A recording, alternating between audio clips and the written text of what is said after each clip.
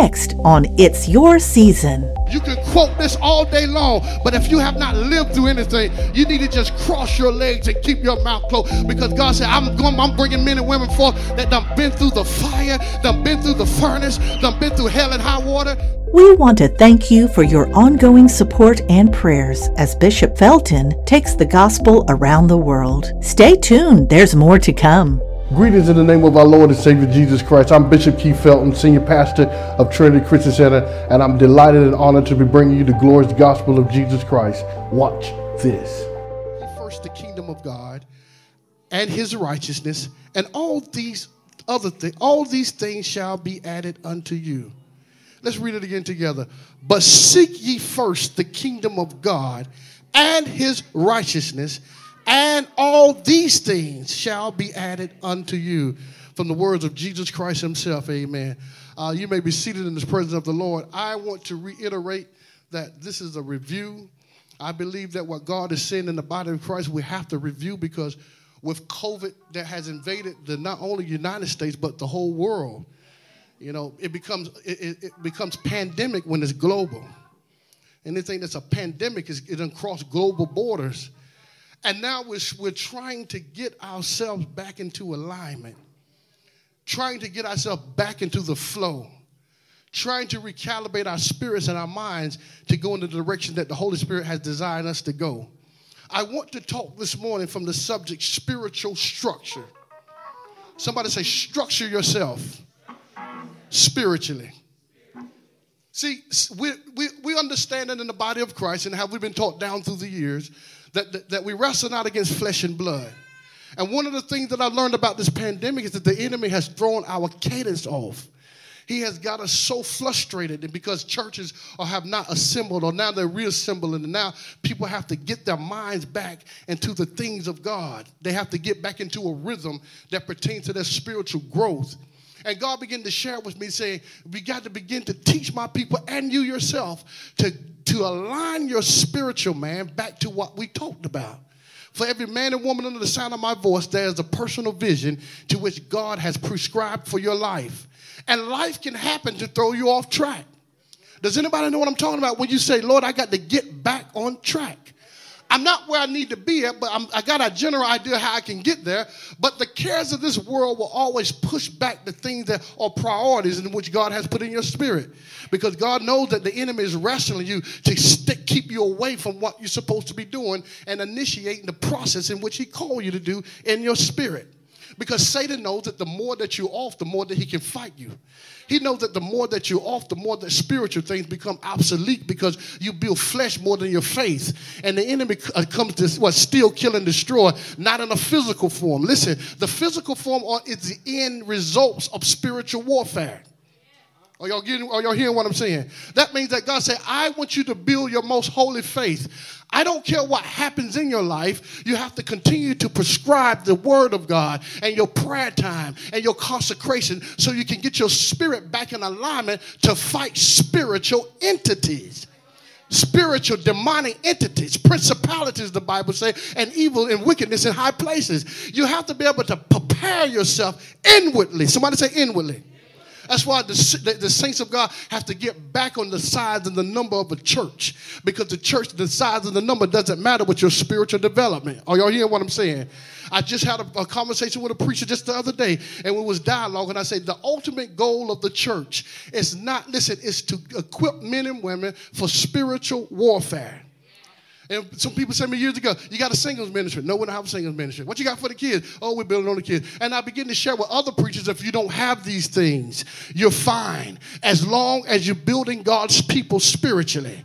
You're not responsible for cultivating the relationship with Jesus with their kids. You're only there to acquiesce or to reinforce what mama them supposed to be doing at home. So the responsibility of teaching our young people about Jesus is not solely on the church.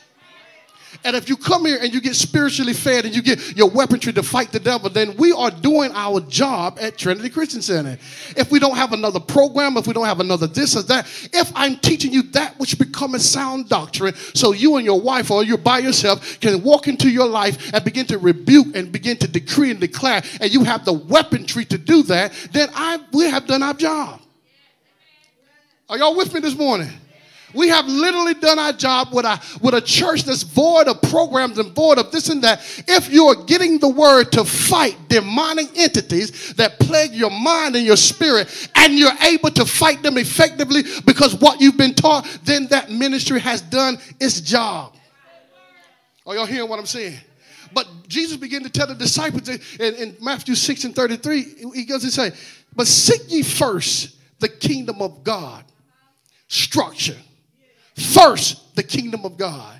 Don't seek fame. Don't seek fortune. Don't seek how you can get a better head in this life. He said, but seek ye first. Number one, the kingdom of God and his righteousness. He says, seek these things. Because the warfare you in, they don't care about stuff. Satan doesn't care about your cars. Satan doesn't care about your heels or your weave or your nails or your suit. He could care less about that. The Bible says he came to steal, kill, and destroy. And he's serious about his mission. He's serious about his mandate. He came to steal, kill, and destroy. Now, God's saying this through his son Jesus, that I need you to seek the kingdom of God first so that you will be able, when he comes in like a flood, that you'll know how to raise a standard in the spirit. What I'm teaching this morning is spiritual, it's not physical. Because in today's 21st century church, we are motivational speakers. And I'm not a motivational speaker. I'm a preacher of the gospel, because you are going to leave this facility and you're going to have to do some serious warfare, whether in your mind, your marriages, or your finance. But you need to know what to equip yourself in and not what to equip yourself with not. Because it takes away from you when you're worried about how you're going to make it. It takes away from your spiritual structure when you say, what am I going to eat? How am I going to make it? What about my kid? And what about that? God said it takes away from your development. It takes away from your structure as a human being.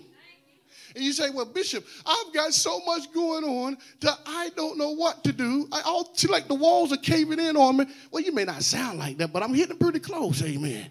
Oh, God, if you only knew what I was going through. Everybody's going through something. Tell somebody, I'm going through something. And when they told you that is the gospel truth. Listen to this. But you're going through something should not stop your development in something. I might go through some things financially, but it should not stop the spiritual structure or development that's happening on the inside of me. It should not stop. In fact, it don't stop. And when it doesn't stop, it brings conviction. See, spiritual structure starts when God says, I'm going to speak this in your life, and I'm going to develop it inside of your life. Now I'm going to watch all hell break loose in your life, and watch me keep developing through your life. So that you don't have no excuse but to keep walking with me and keep talking with me, because I'm not going to stop developing what we talked about. Just because your back hurt or your feet hurt, God said, no, I don't stop that. The structure in which we set up is a spiritual structure that will benefit you and the generations that come after you. Are y'all getting anything out of this? Many of y'all know I love to talk about pregnancy because I think it's the most remarkable thing in this world. Carrying a baby.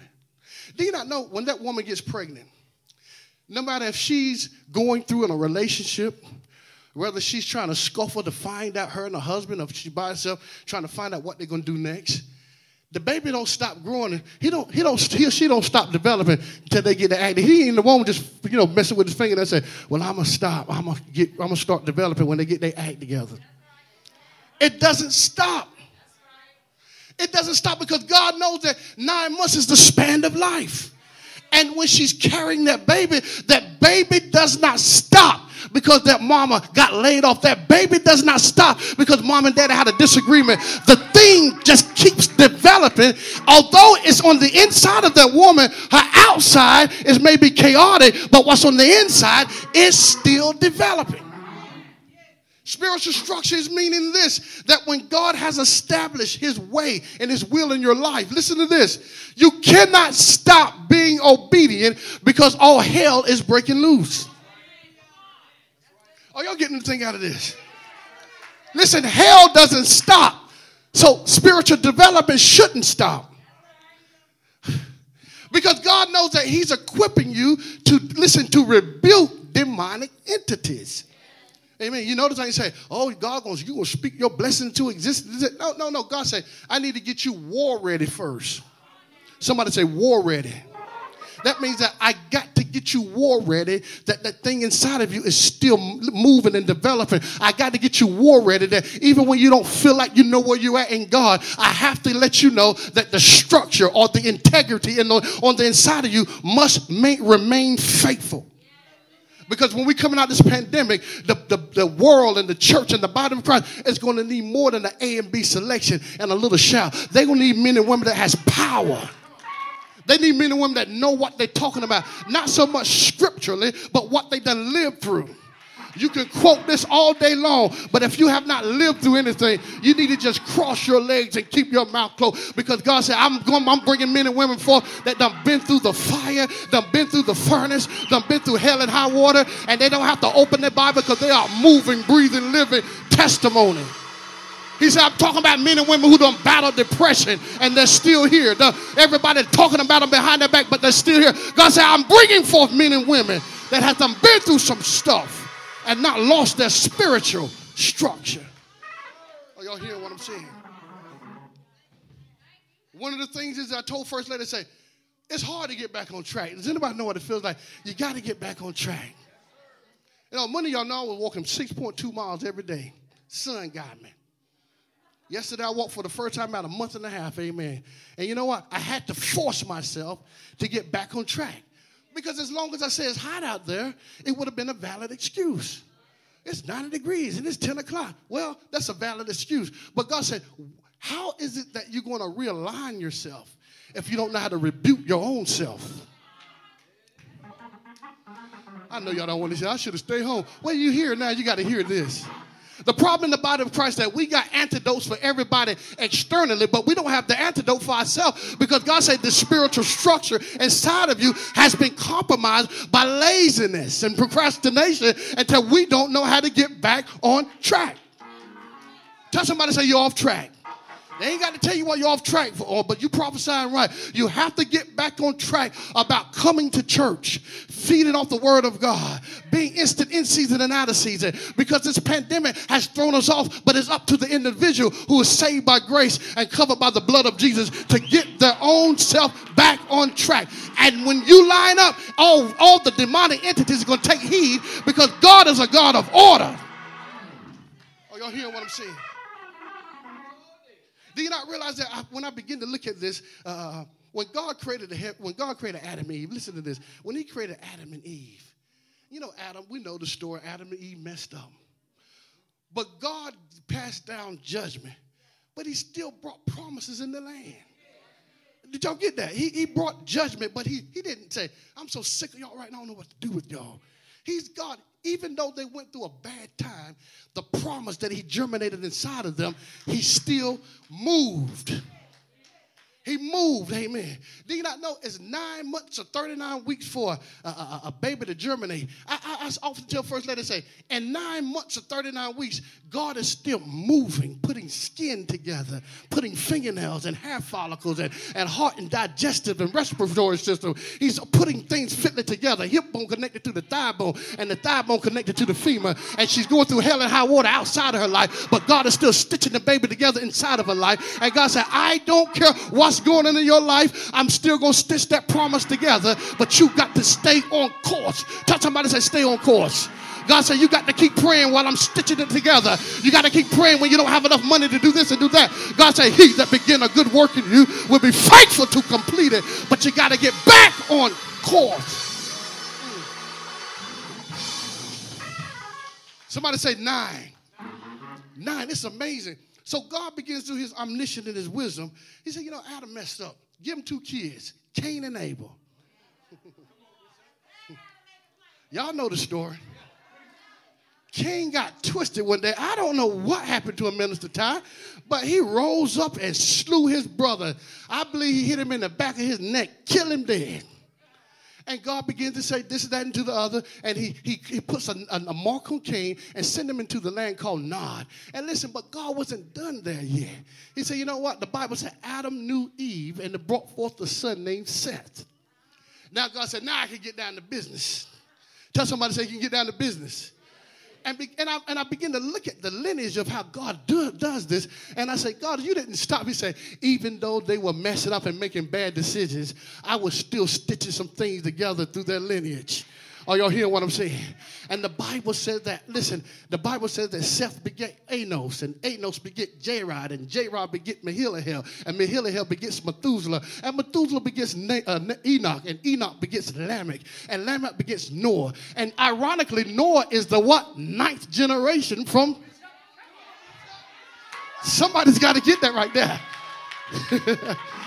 God said, I waited till 9 generations. Let's put it in mathematical terminology. He waited for 1,656 years, 9 generations from Adam. He said, I'm going to give myself 9 generations, like I give a baby 9 months, to wrought forth this new move that I'm about to do. In fact, the Bible says that Jesus hung there, but on the 9th, he said, it is finished. In fact, the number 9 in Hebrew means divine completeness. God said, I have all divinely completed everything. And 9, whether it be 9 months of pregnancy, whether it be 9 from Adam, whether it be on the 9th hour, it is divinely completed. And touch somebody and say, he's about to complete you right now. That's why it's so important for you to get back on course. It's not going to take long. It's going to probably take 9 weeks for you, 9 months for you, 9 minutes. But when you make up your mind and say, this is the day that the Lord has made, and I will, when you make a decree in your spirit, God said, now I can do structure in your life. Somebody say 9. It is amazing how God uses the number 9 in so many miraculous ways. And I begin to look at it and I say, God, you waited till 9 generations to bring about a flood. He said, listen, a day to me is 1,000 years, and 1,000 years to me is a day. He said, now you're looking at it as 1,656 years. God said, I only look at it as a day and a half. I say, God, it's amazing that you took a day and a half to recalibrate the trajectory of mankind, because God said, with me, all things are possible. I don't know who this is for. When you make up your mind, it's only going to take you a couple minutes. Somebody say a few minutes. It's going to take you a few minutes to realize that God said, you put this right here, you take that out, you put this right here. No weapon formed against you shall be able to prosper. And when you do it the way I ask you to do it, then your spiritual structure will be powerful in the unseen world.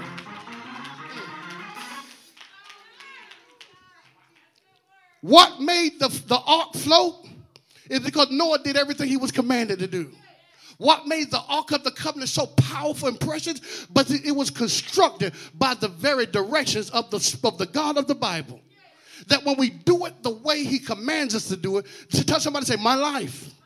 When your life is constructed, and listen, and structured the way God has commanded you to structure it, no demon in hell can touch you. All these people here got one hand clap. Thank you for the one hand clap. When it is articulated that you say, I don't care what comes, I'm going to do, put God first. I'm going to honor my wife and my kids. All the men say, hallelujah. I'm going to make sure my wife is covered. If you're by yourself, you say, I'm going to put God first, and I'm going to do this, and I'm going to do that. And you structure your spirit according to what the Spirit of God has put in your life. When you structure it, no weapon formed. Touch not my anointed, and do my prophets no harm. Are y'all hearing what I'm saying? And it's not because we're perfect. It's because we paid attention to the instruction. And when you pay attention to the instruction, the enemy has to back off because he knows he's a God of order. Are y'all hearing what I'm saying? See, everybody wants to participate, but nobody wants to be obedient. Ain't that amazing? Obedience is better than sacrifice. Everybody say, I got a call on my life. God said, you got a call, baby, but you don't want to be conditioned.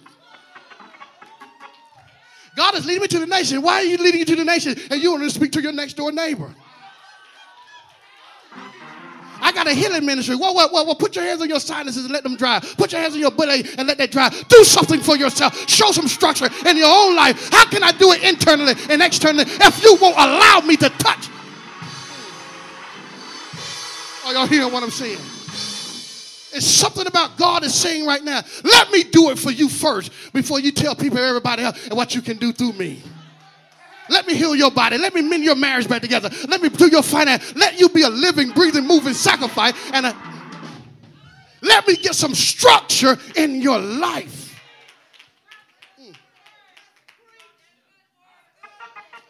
Don't you hate when people can give it, but they can't live it? You know, reading New Testaments on Sunday, smoking Newports on Monday. Hold on a second, hold on. I know I'm going to get some hate mail for that, amen. But it's the truth. From New Testament to Newports. Amen. If God is still dealing with you with that, I'm praying for you. I'm not calling it out. I'm just saying for a fact that we have to structure our life. We have to structure our lives. Because, listen, we are not just here to have church. We're here to get spiritually equipped. And how we do that, we have to keep God first. And I want to say this right here because it has come under so much attack. It's tithing. How can you participate without principle? I know I won't get much hand clap. Because it's hard to construct something if it is cursed. Nobody wants to say that. They say, could I be cursed, Bishop? Only you know that. Because you can't line up what you want and not line up the necessities. When you get a new house, what's the first thing you do? You call the power company to turn on the lights. All the women say, hallelujah. I don't know a woman yet that will be in a house with no lights. Not unless you were born in the 1800s. But in this day and time, if the lights off, I got to go somewhere. I can't be in no house and I ain't lighting no candle. This ain't Little House on the Prairie. I can't do this. I got to get my nail dry. I got to do my hair. And I need hot water. There are things that has to be put in place before that house can be habitable. If I got you a brand new home and filled it with pythons and vipers, even though you have a form of house, you don't have livable quarters. Oh, y'all getting what I'm saying? God said you accept me in your life, but the structure is you have to be a woman or man of God of principles. Yeah, you're seeking the kingdom first, but you have no spiritual principles as it comes to reciprocity, giving and receiving. And now you're more cursed than you are constructed because you have justified in your way that you're going to set up the way that you think is feasible for you, but it's not working for your life.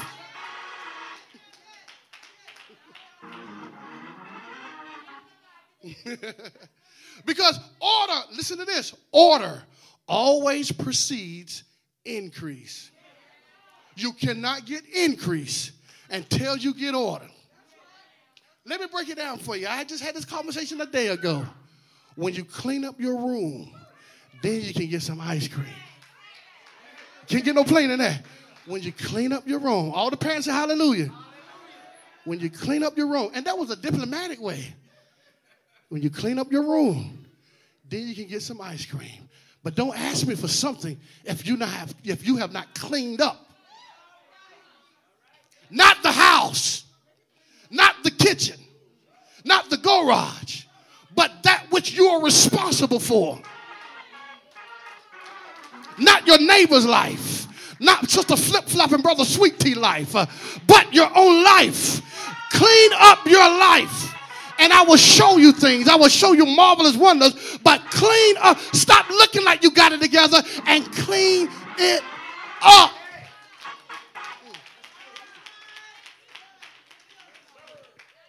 Oh, you're so anointed. No, anointing is not, listen, we see external things.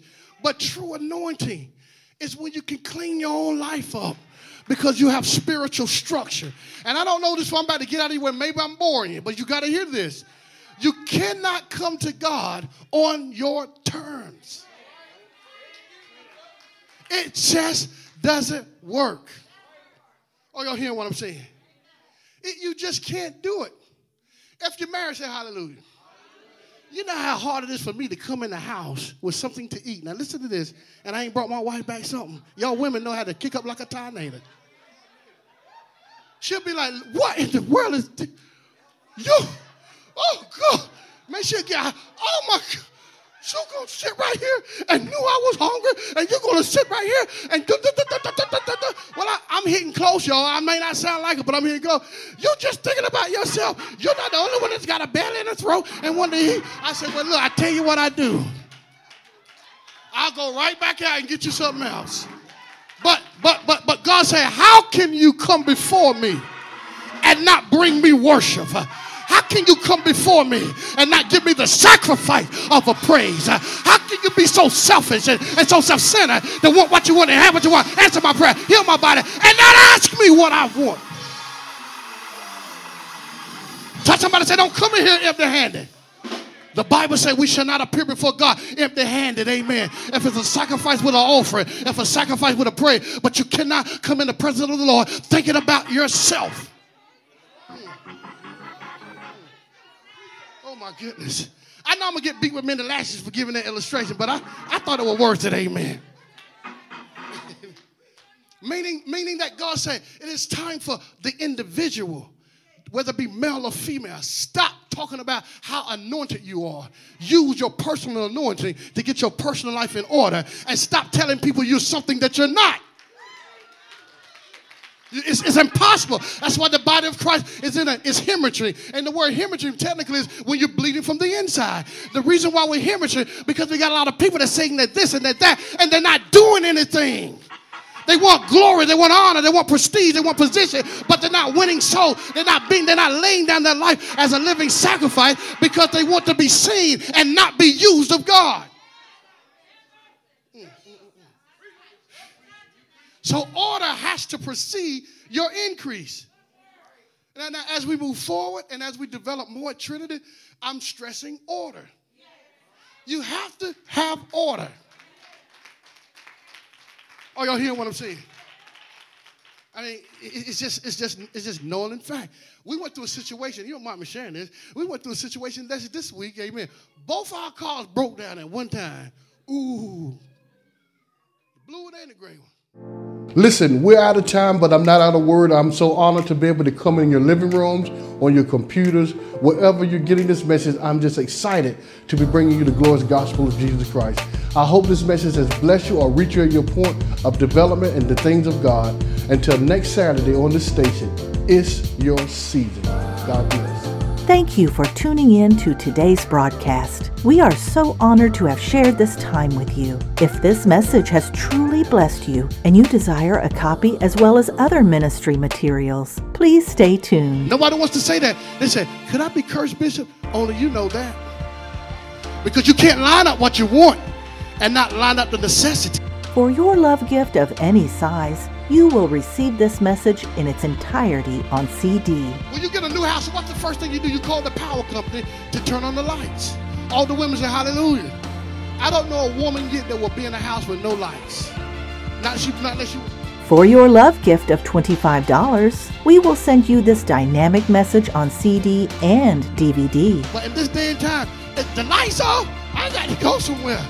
I can't be in no house, and I ain't lighting no candle. This ain't little house on the prairie. I can't do this. I got to get my nail dry. I got to do my hair, and I need hot water. And when your love gift is $50, we will send you this message on CD, DVD, and this inspiring book by Bishop Felton. Until next time, it's your season.